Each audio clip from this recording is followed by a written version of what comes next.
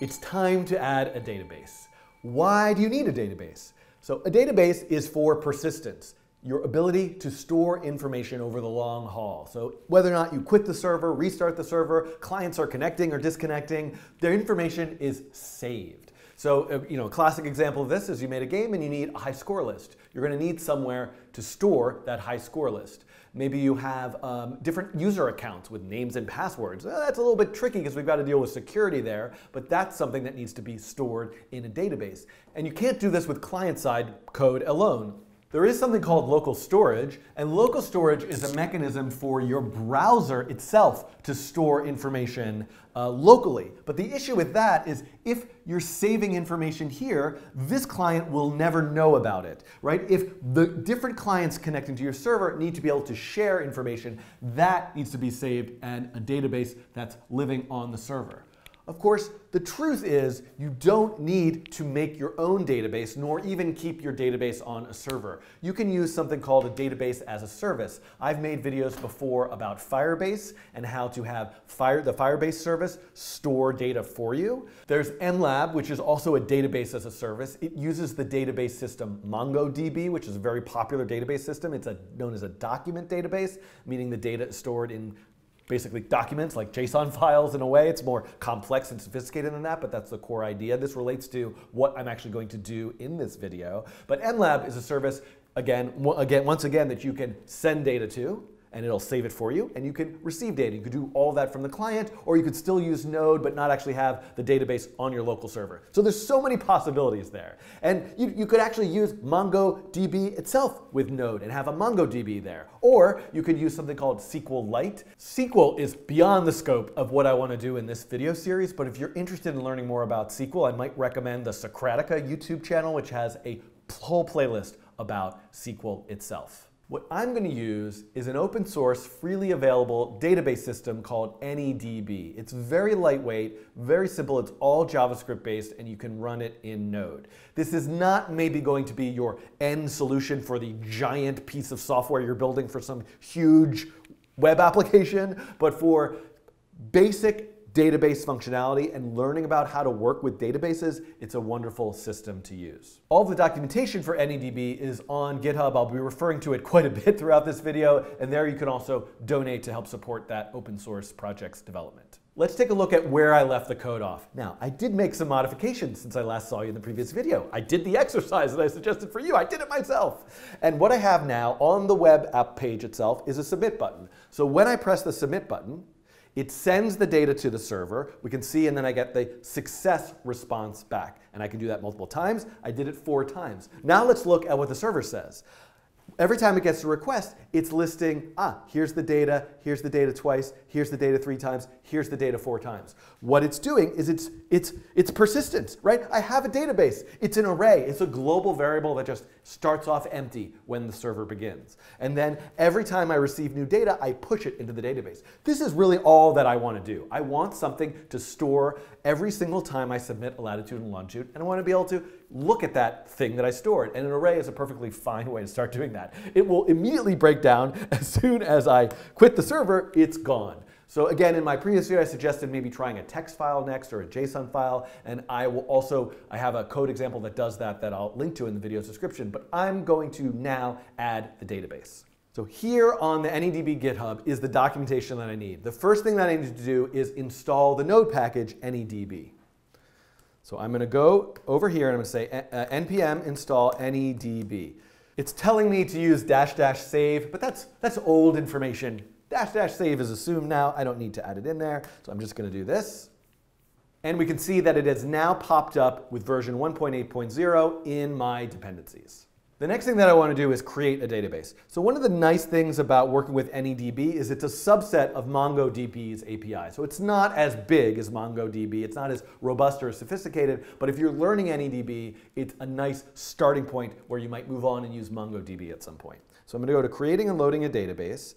And there's a lot of information in here, but this is really what I care about. The first thing that I want to do is I need to require NeDB, import that node package, so to speak.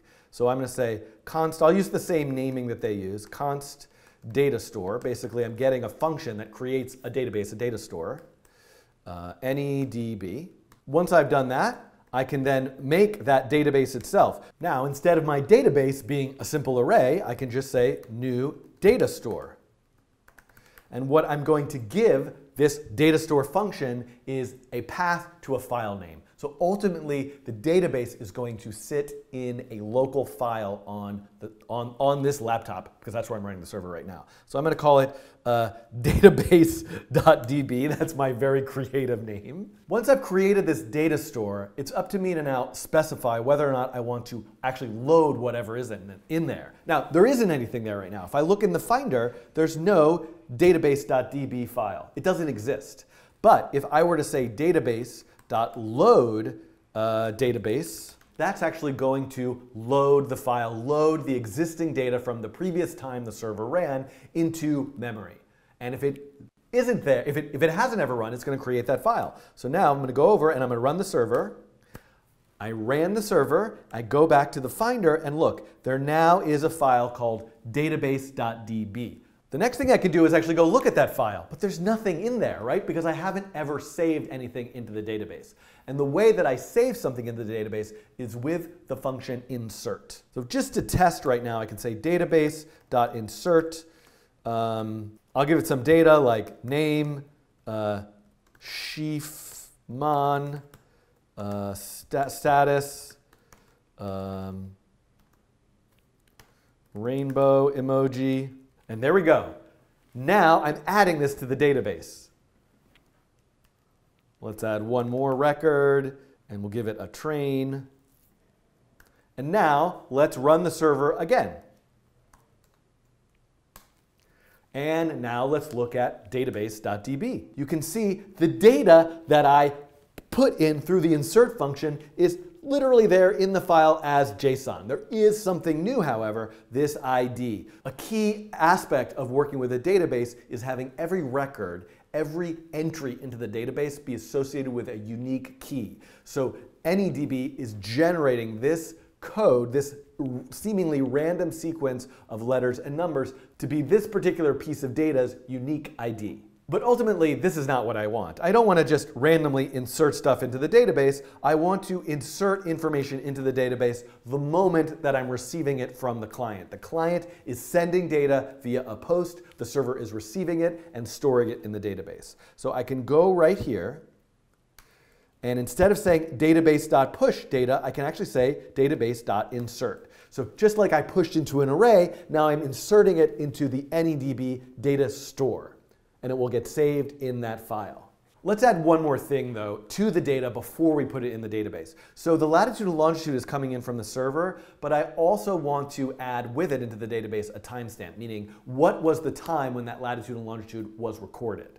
A way that I could do this in JavaScript is with date.now. So date.now is a function that returns the number of milliseconds that have elapsed since January 1st, 1970. So I'm going to say const timestamp equals date.now,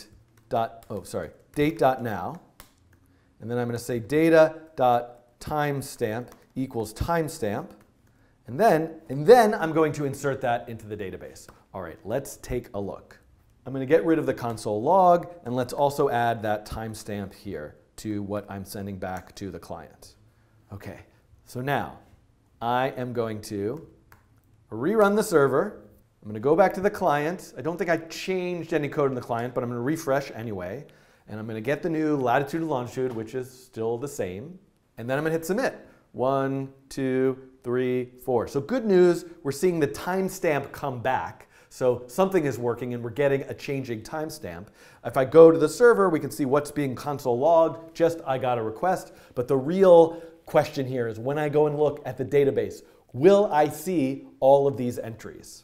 And there they are, latitude, longitude, timestamp, and ID. Unfortunately, you'll see I do have this extra stuff still in the database from when I was debugging.